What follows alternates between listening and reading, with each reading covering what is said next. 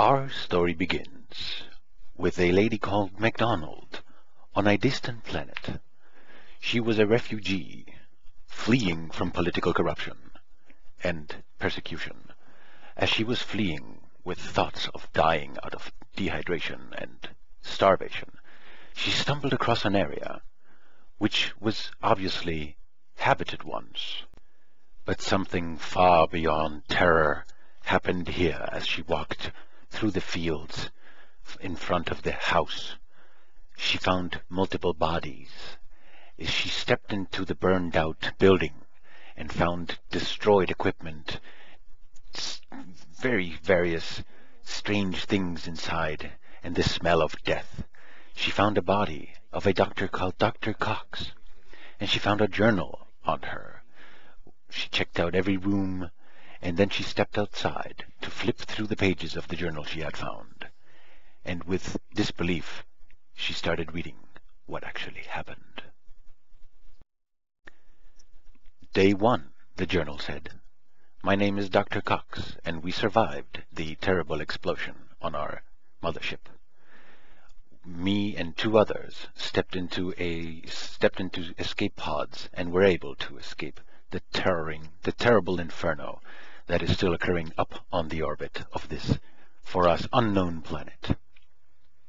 We immediately started thinking we need to build electricity, so we, in that night, still built a geothermic generator out of the pieces that fell from the sky along with us.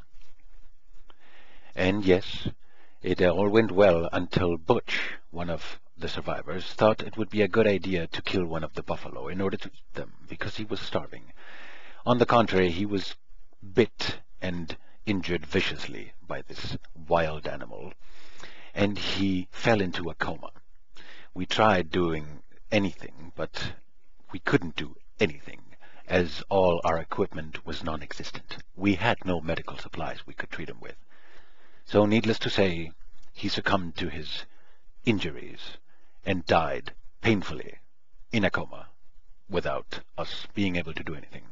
Without further ado, the other colleague and I thought it would be an excellent idea to build a refuge, which was because it turns out the weird buffalo here are strangely aggressive, and they started destroying our building. So we dealt with that.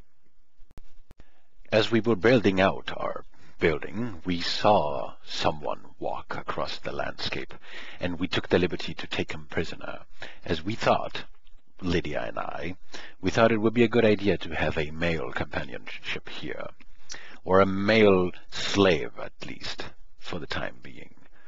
And yes, it was a good idea.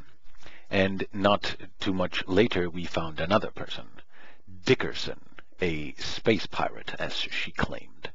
And she became our prisoner as well, and we started treating them well, but soon enough we would stumble across other problems. We thought it would be a good idea to build some kind of communications relay system in order to communicate with passing on travelers, as it were, maybe. And indeed we did so, which was until now not a problem. It was only until one of the buffalo of the herd nearby entered our premises and started wreaking havoc. I immediately came to assist, but got injured terribly. And Lydia came to help as well, of course. She wanted to help me. She wanted to do something, but failed miserably. The buffalo kicked and screamed. Dickerson also heroically tried to help us, and as she carried me to my bed, heavily injured, the buffalo got rid of Lydia. And Dickerson remains the hero of this part. I could see that my injuries were going to be fatal, so I asked Dickerson to keep on writing this journal as soon as I perished. This shall be my last log. Dr. Cox signing out. So yeah, my name is Dickerson. Yeah, see, this is kind of a weird situation. The doctor, she asked me to keep on writing this journal, which I don't know how to, and Lydia is also down, and she hasn't woken up since the attack, so I'm kind of nervous here what to do. Also, we have a new problem. There have been traders coming by and asking for stuff. They've even asked if we would sell Ferguson. The problem is Ferguson is in a cell and he can't get out. Yes, the thing is, Lydia had all the codes and all the keys and all the knowledge to what happens to Ferguson, and the way to give him food has also been eliminated this way, as again Lydia was the only person who knew how, and not how but the codes. Yes, so again Dr. Cox asked me to write this. I don't know, I think she's still alive. I am hoping for her to wake up really soon, and we'll be having breakfast with delicious paste again, and Ferguson will survive. His screams are making me nervous. This is Dickerson. In the end, I'm afraid Lydia and Dr. Cox have perished. They have died. I have touched their necks and they have no pulse, and this has been quite a while now.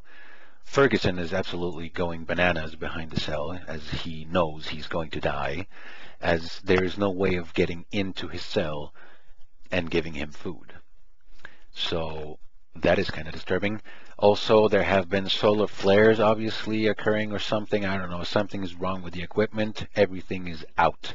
I'm sitting on it at all the time. It's dark in here. So I don't know. I have checked the walls and the things, but everything seems to be straight. So it must be a solar. So it seems awfully quiet now. The door behind Ferguson's wall is basically absolutely silent. I think Ferguson has died, and that just leaves me. I've been trying to fix some things here, and I've started to make, graves. I'm going to put away the corpses as they're starting to stink up the place. But nevertheless, yeah, I'm going to do my best. I'm going to do my best. I'm going to try and keep on. I've learned a lot of growing, so I'm going to keep on doing that as it keeps me alive.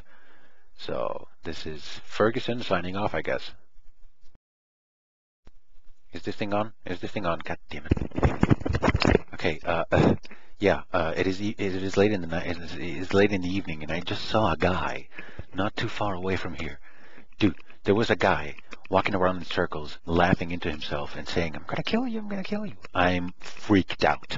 I only have a gun. I only have a gun here. Dr. Cox's gun. I still have it. But, oh my God, I'm so afraid. I don't know what to do. I installed the turret outside a few days ago, so that should keep me safe by now. So I'm gonna try to go and sleep. Good night. Bye. So I finally got some sleep, and I was terribly woken up by my machine gun outside of my house. And of course, as I heard this, I realized I must be in danger. I tried to run outside, but oh my God, there was a guy throwing Molotov cocktails.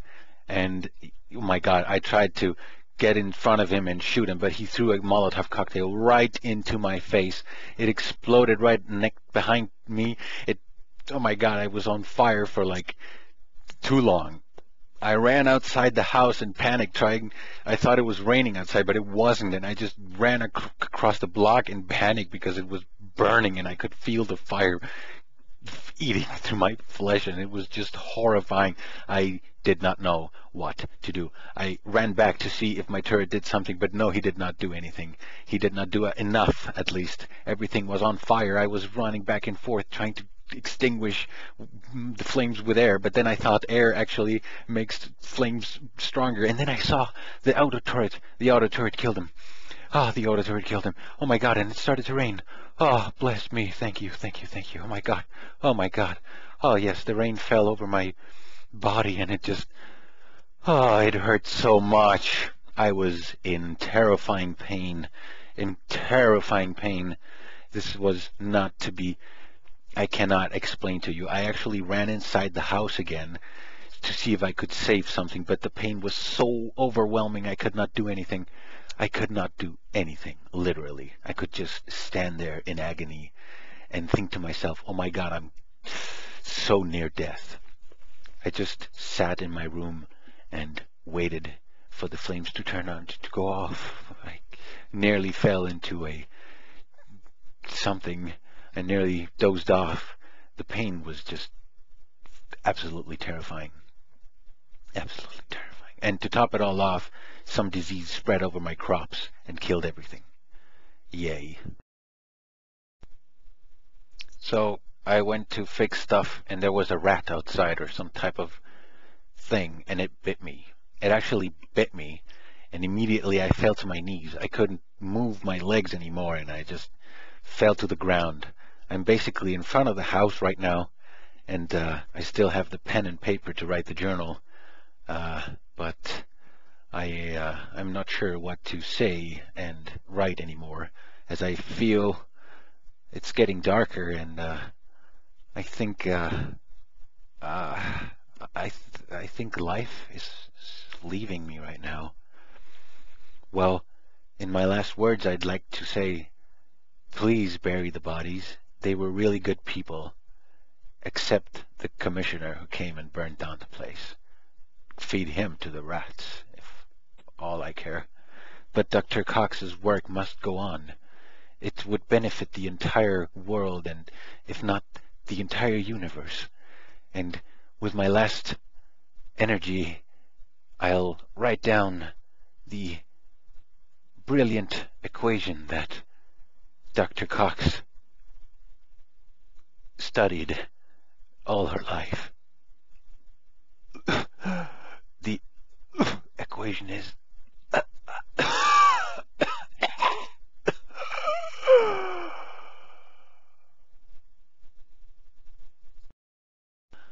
poor old MacDonald. She was feeling rather sick to her stomach.